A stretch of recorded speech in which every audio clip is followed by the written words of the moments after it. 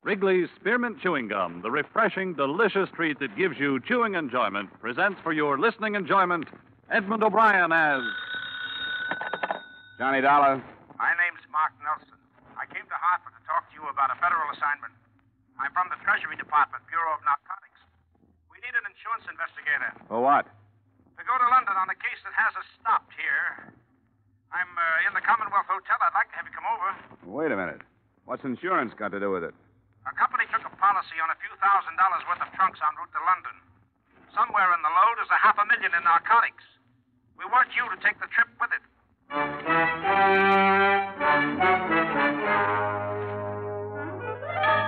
the makers of Wrigley's Spearmint Chewing Gum bring you Edmund O'Brien in another adventure of the man with the action-packed expense account. America's fabulous freelance insurance investigator. Yours truly, Johnny Dollar.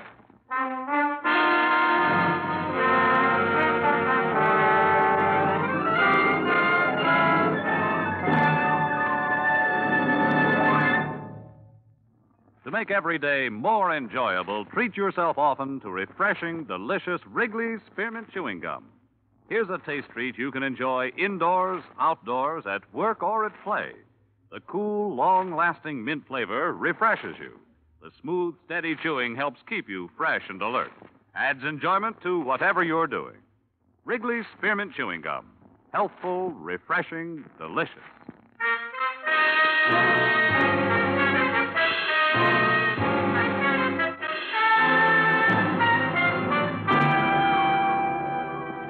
Expense account submitted by Special Investigator Johnny Dollar to Treasury Department, Bureau of Narcotics, Washington, D.C. The following is an accounting of my expenditures during investigation of the London matter. Expense account item 1, $1.75, cab fare to Commonwealth Hotel. I'll give you the background as briefly as I can, Dollar. We allowed the entry of some narcotics from India into Seattle. We've been trying to break up a big ring in the Pacific Northwest. But the stuff didn't stay there. We followed it south into Beverly Hills. Have you ever heard of Dorothy Rivers and Broderick Green? The woman? I think so. I saw her in a couple of plays in New York, didn't I? Yes, that's the one. She's been out west for the past 2 years making movies. Green's her husband, a director. The narcotics went to them. Well, to their house, at least. Well, they must have servants. Yes, they did, but that doesn't do us any good. There were 4 of them, but 3 of them have been discharged. They all had a hand in packing the trunks for this London trip. So any one of them or all of them could have packed the narcotics. You're sure that's what happened? We know they went into the house, but nothing has come out but the trunks. And I searched the place myself just before I flew east. Why don't you want to stop it? We cabled Scotland Yard, and they told us there's been a big increase in contraband over there in the past couple of years. You think this could be part of a pattern? Well, it's possible. You see, because they need our dollars, British Customs make it a point to extend a lot of courtesies to these visiting film celebrities. The stars always arrive with a lot of belongings and usually with a servant or 2. In the case of Green and his wife, just 1. A confidential secretary, a Miss Miller, Lorraine Miller. She's traveling with the trunks. Now, I want you to get acquainted with her. Well, that shouldn't be too difficult. Who's the policy with? Standard Liability Company. $20,000 for a 2-week period. That's a short-term gamble. It'd pay the company to keep an eye on it. Couldn't you use that? Well, it would depend on how young and susceptible this Miller girl is. She's young, Dollar. I got close enough to appreciate that. Expense account item 2, $675, passage to England on the SS Morristown. Before boarding, I received a few more bits of instruction by phone from T-Man Nelson. We've been in touch with Scotland Yard again, Dollar. They're assigning one of their best men to the case. An Inspector Finch. He'll arrange to meet you when your ship docks. We sent him a description. Yeah, Finch. Okay. What else? Well, we still aren't sure about the Miller girl, but her brother is going on the same ship. That could happen. He's got a passport under another name, Miles Fanning. Now, if you need help on the trip, the ship's detective is Clarence Dorn. Dawn. Okay, I'll find him. Okay, Inspector Finch is in London, and I'm flying over in a few days. I'll find you. Hey, Nelson, are you sure you trust me? I'll let you know when we finish this thing. Bon voyage.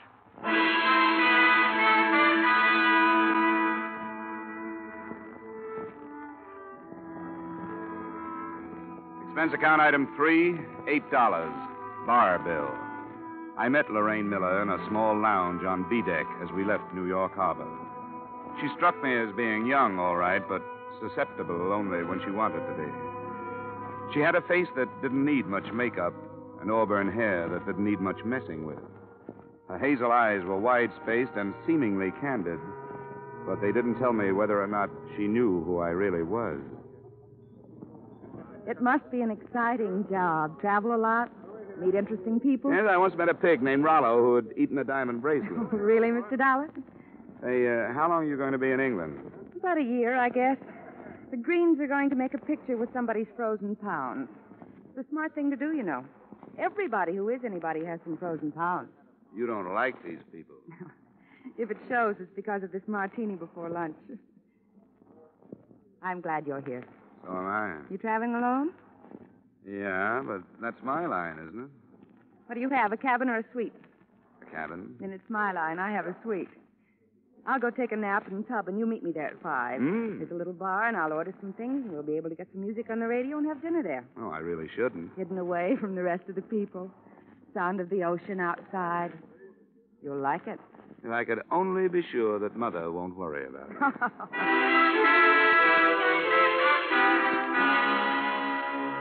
The cocktails were good, and so was the dinner. But the radio was full of static, and, as far as my assignment went, the conversation was unsatisfactory.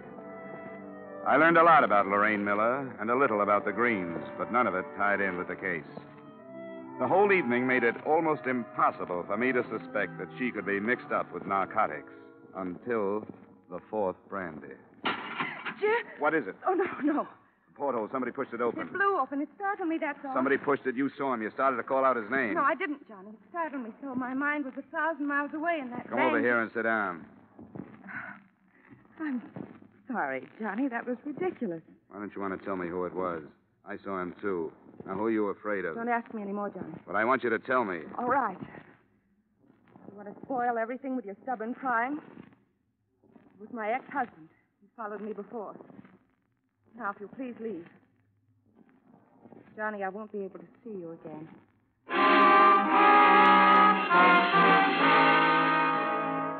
Selfishly, I was sorry it had to happen, but it meant progress. I knew it had been a brother outside the porthole, and she was covering up for him. The portly, balding ship's detective, Clarence Dawn, was sporting a well-worn flannel bathrobe and Congress gaiters when he let me into his cabin a half hour later. Well, welcome aboard, Dollar. They told me about you. Yeah, I looked for you up in the ballroom. I never bother with the ballroom the first night out. The con merchants are just picking their marks. The slick gamblers are softening the suckers by letting them win. Nothing you can get your teeth into first night out. Tomorrow I go to work. Sit down, huh? Yeah, thanks. Customs told me you might contact me. Always glad to help if I can. Thank you. There's a passenger aboard named Miles Fanning. Fanning, huh? I got a duplicate list here somewhere. Oh, yeah. Baggett, Fallon, Fanning. Miles D. Fanning. 22 on secret. Yeah, that's the name. Do you know anything about him? Oh, let's see. I keep a notebook. Names of some of the hot ones that make the crossing. Fanning. Well, he's not here. Don't know anything about him. What's his specialty? Well, this trip he's using forged papers. Fanning's not his real name. Say, I'd better report that, hadn't I? No, the federal men want him left alone. Is he hot? He could be. Oh, yeah. Can't let me in on it, huh? I know how it is. I wish you'd pick him out tomorrow. Keep your eye on him for me. Sure, absolutely. Glad to help. Anything special you want to know? I'd like to know if he meets the girl on number 12A deck, Lorraine Miller. Auburn hair, hazel eyes, about 5'4". Got it? I'd like to know if he sends any cables ahead to London. Like to see copies if I could. I'll get word to the radio operators right away. Thanks for the cooperation, Dawn. I'll check back with you tomorrow night. Right.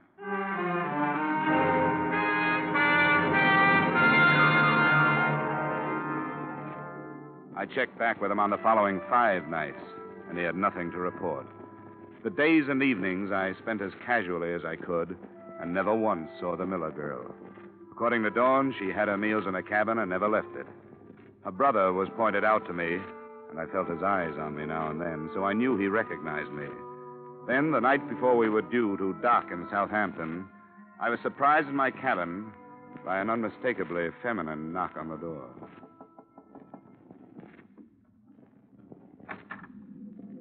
I think I owe you an apology. Well, I didn't expect it. Come on in. Sit down. I'm sorry, Johnny. I wish I hadn't blown up. Why did you? I don't know. I guess because, well, it was hardly the time for an ex-husband to come prowling around. It was too bad. The trip that started out to be a lark, this one has turned into a big flop. Have you enjoyed it? Well, I've met a lot of those interesting people, bridge players, deck tennis players, kind of Astor players, fat old gossips with jewels, drunks, nothing like much. Yes? This is Dawn, Dollar. Yes, Mrs. Johnson. Oh, you can't talk. Yes, that's right. I'll make it short. They met after dinner. Fanning went to the Miller cabin. Oh? I'm awfully sorry, Mrs. Johnson. I couldn't make it tonight. A previous engagement, but thanks for calling. I'll stay on him and see you later. I hope you find somebody. Night. That was one of them. Could I fill in a contract? Mr. Johnson is seasick. We can get together in London, can't we? That sounds fine. I think we can work it out. I hope so, Johnny. I really do. Now I have to go. I want to get everything packed tonight.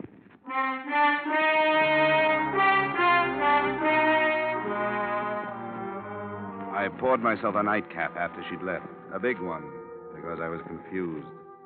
I didn't know why she'd come, or how much she knew about the narcotics, or how much she thought I knew. It was the first drink I'd had in my cabin out of my own bottle, and it was the last. I felt it the minute it was down. There was nothing I could do about it. But it was painless. The ship seemed to roll more heavily, and I pitched forward toward my bunk. After that, the ship could have sunk, and I wouldn't have known about it.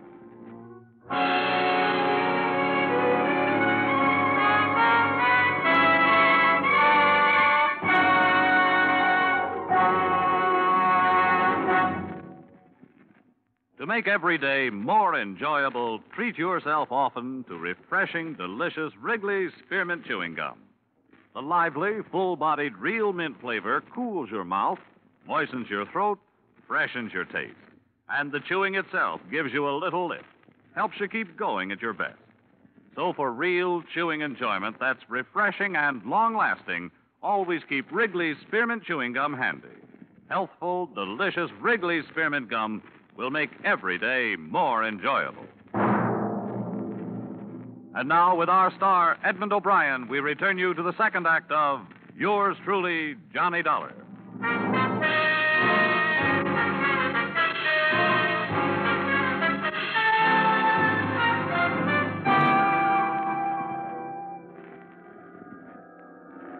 I don't know. Great shock to the system. Yes, it must be. Sinister amount of opiate. Amazing resistance. Well, we'll try. There. I don't dare give him any more stimulant, Inspector, but this should bring him round. Rather an unpleasant arrival, poor chap. Yes. That did the trick. Now I'll leave him to you, Inspector. Keep him awake, but don't expect too much at first. Yes, of course. Thank you, Doctor. Mr. Dollar? Mr. Dollar? Can you hear me, sir? Huh? What? You must try to stay awake. Can you open your eyes? Who are you? Chief Inspector Finch of Scotland Yard. Oh, the girl. I'm afraid Miss Miller has disembarked. Fanning? He's being followed by one of my men. Mr. Dollar, your system received a large amount of opiate, enough to render you unconscious for almost 12 hours. Do you know who administered it?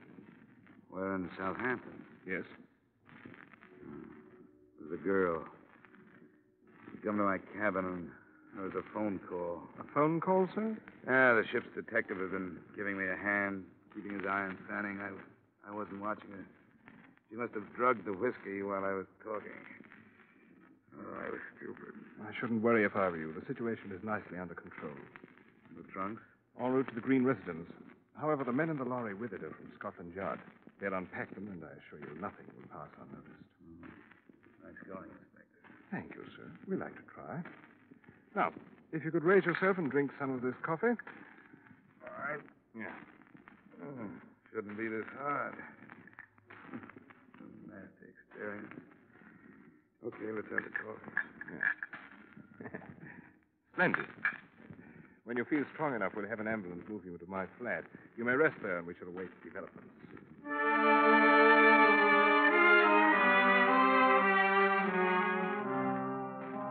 It took a lot of coffee and a lot of time. But by early afternoon, we were in the inspector's flat, waiting for word. It came at 4:30. Yes? Mm-hmm. Huh? Are you quite positive? I see. Very well, Sergeant. Return to the yard. I'll phone you there if I need you. Mr. Dollar, is it possible that an error was committed on the other side, that the narcotics never left there? They didn't find them? No. After meticulous search. Oh, Treasury's not going to make a mistake like that with $500,000 worth. The narcotics left the States, all right. Perhaps they're still on the ship. May have got the wind up since you were aboard and discarded the original plan. I don't know. I suppose it's a thought. Right. I'll arrange for a search party at once. Inspector, who in London would be able to buy this amount of narcotics? That question had occurred to me. The answer shouldn't be too difficult to find. Perhaps you'd care to accompany me to my office while we try. We rather pride ourselves upon our efficiency.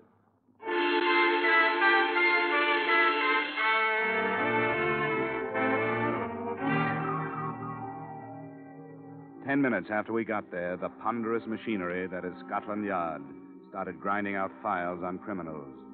They were indexed according to every possible feature or characteristic.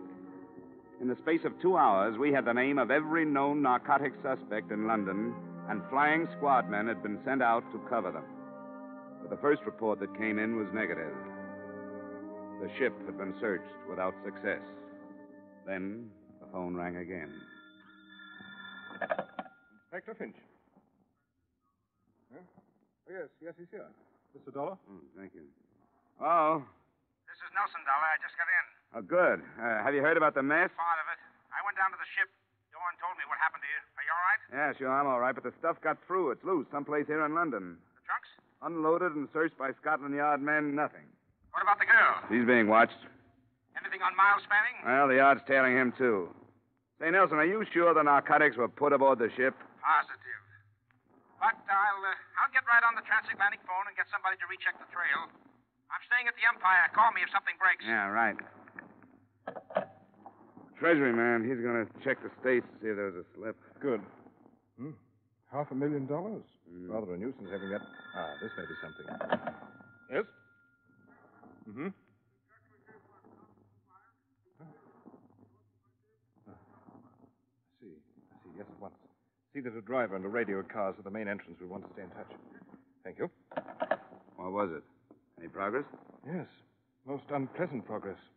The constable I assigned to follow the chap who calls himself Fanning has been shot to death. Oh?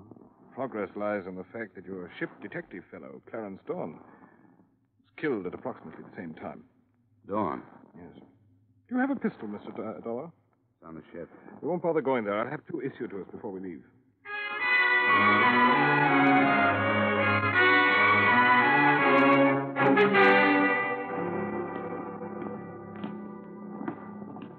I spoke to Constable Wilde before he died, sir. He said he heard shots and ran into the house. By the time he reached the corridor, this Fanning bloke was leaving his room. He tried to stop him. I see. And Fanning? He bolted out the back way, sir. Did he say if he was carrying anything? No, sir. He, hold on a minute. That's what he was trying to say. Port, he said before he died. He was trying to say portmanteau. It's still expensive, Progress. That's the room, sir. Yes. Hey, Constable, hop down to the car like a good chap and ask the sergeant to radio in an addition to the Fanning description. The fact that he's carrying a traveling bag. Yes, sir.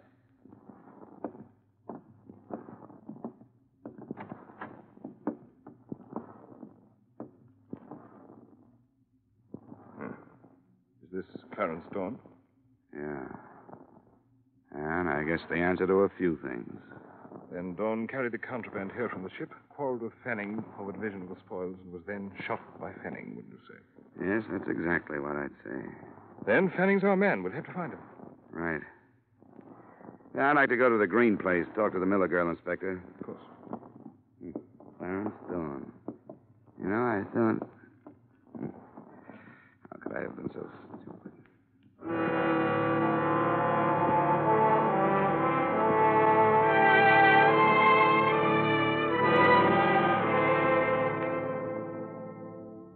residence was dark when we arrived, and there was no response to either the doorbell or our shouts. We pulled up a few yards, and while we waited, we listened to the nervous talk between the radio cars that were combing the city for the man we called Fanning. This afternoon. A man answering the Fanning description has been reported in the square. Request flying squad men to search the building. That's 3.5 hours we've been here. Must be 1 million men in London who answer his description. And so we shall have to question 1 million men. 47Y, 47Y to 14B. Are you still in Charing Cross Road? Over. 14B, 14B here. Still in Charing Cross Road. Over. 47Y to 14B. Investigate 1936 Bentley crossing into your section. 1936 Bentley. Close coupled sedan. Black. Registration GY4110. GY4110. Acknowledge. Over. Cut it, Sergeant. Cut it. 14B acknowledging. Sergeant. Registration GY4110. Switch off the receiver. Oh, yes, sir. There's a car. Looks like it's stopping. It's a taxi. There she is. Come on, Inspector. But let me do the talking, will you? Right you are.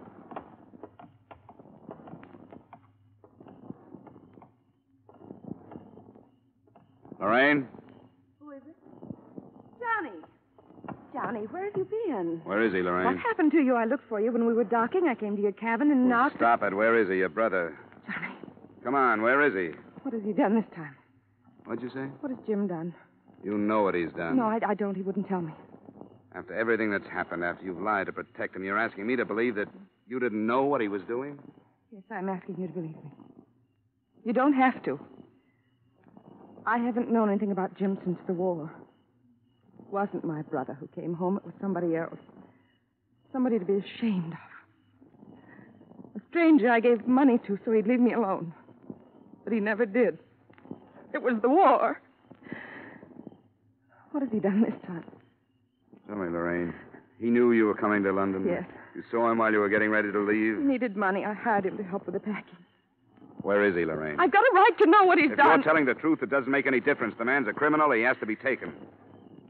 Now, I want you to tell me where he is. He's not my brother anymore, so it doesn't matter. He's going to Tangiers. How, on a ship or a plane? A ship. Which one? I don't know. He's leaving at 9 a.m. If he doesn't, he'll drag me into whatever it is. Accomplice, he said. But I don't care anymore. I don't care. Well, Mr. Dollar, What do you think of it, Inspector? I don't think she was lying. We've had the same trouble here in England. Young boys who found themselves fighting a war as children were no more than grown-up children, and one day they were told they'd won it. I've seen them. They can't cope with our rather sorry victory, and they simply don't care. Loyalties mean nothing. They want money, and they don't care what they do to get it. Perhaps you, an American, and I, an Englishman, are partially to blame. Yeah, I guess the war is still with us, Inspector. After you, sir. Thanks. Sergeant, Yes, sir. I want to know which ship is sailing for Tangier tomorrow morning at 9. Right, sir. When you find out where she's docked, ask the yard to contact Mr. Nelson at The Empire. the Hotel Empire. Yes. In the meantime, Sergeant, you might drive towards Royal Albert Dock. Right you are, sir.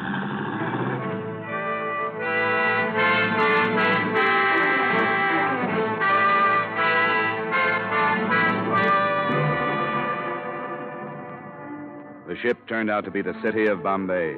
Before we drew to a stop at Royal Albert Dock, we passed through what must have been half of the mobile police force of London.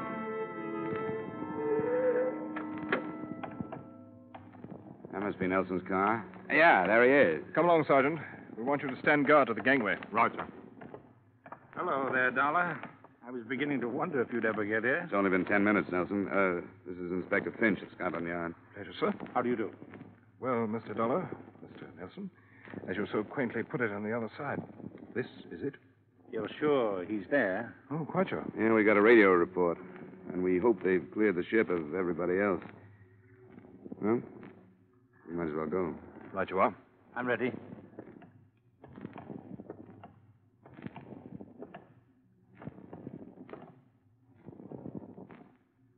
Mr. Dollar? It's up to you. Thanks. You there. Is Mr. Fanning aboard?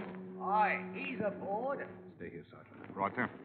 You received word from Scotland Yard? I did. Then you'll allow us to come aboard after him? You can come aboard.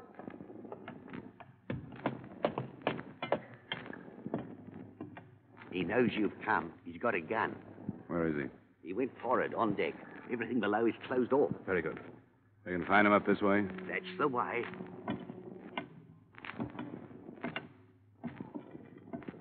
There's a winch up forward. Good protection. Down behind the hatch. Hey, Miller, Fanning, whatever you call yourself. Come on out. We've got the Treasury Department and Scotland Yard here, so come on out. He won't do it. He won't, Dollar. It's too late for him. I'd better cross over to the other side while you cover me. May draw him out. Are we ready? Wait till I move down here. This is good. Good luck, Inspector. Use your head, Miller. Come on out. There he goes. Toward the bow. Don't let him get over.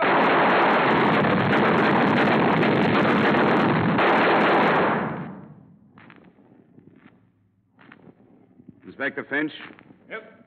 Nelson? Yes. Yes, you all right, Dollar? Yeah, what about him? He's dead, Dollar. We can search his cabin now.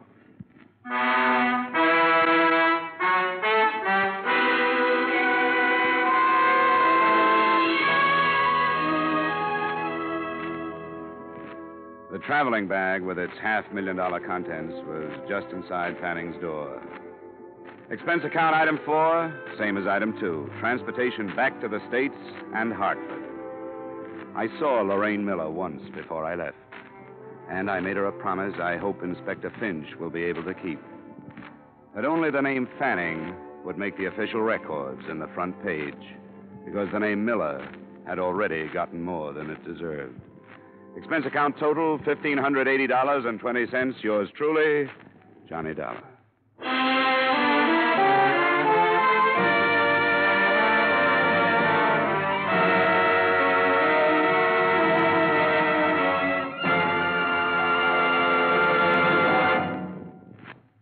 Remember, friends, to make every day more enjoyable, treat yourself often to refreshing, delicious Wrigley's Spearmint Chewing Gum.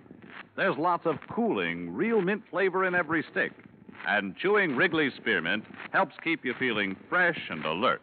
You feel better, work better, get more fun out of doing things. So indoors, outdoors, wherever you go, keep some healthful, refreshing Wrigley's Spearmint Chewing Gum handy. To make every day more enjoyable, treat yourself often to delicious Wrigley's Spearmint Chewing Gum.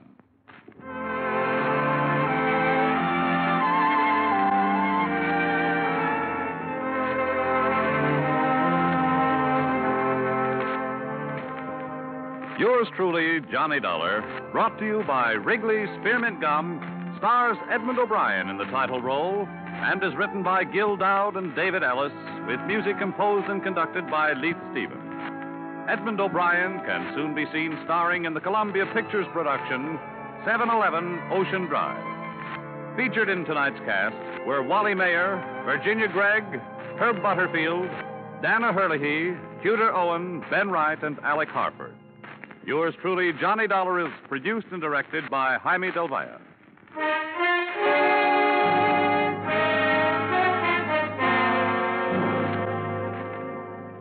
The makers of Wrigley's Spearmint Chewing Gum hope you've enjoyed tonight's story of Johnny Dollar and that you're enjoying delicious Wrigley's Spearmint Chewing Gum every day. We invite you to join us again next week at this same time when, from Hollywood, Edmund O'Brien returns in another adventure of Yours truly, Johnny Dollar.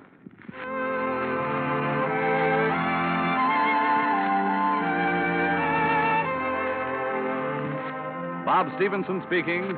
This is CBS, the Columbia Broadcasting System.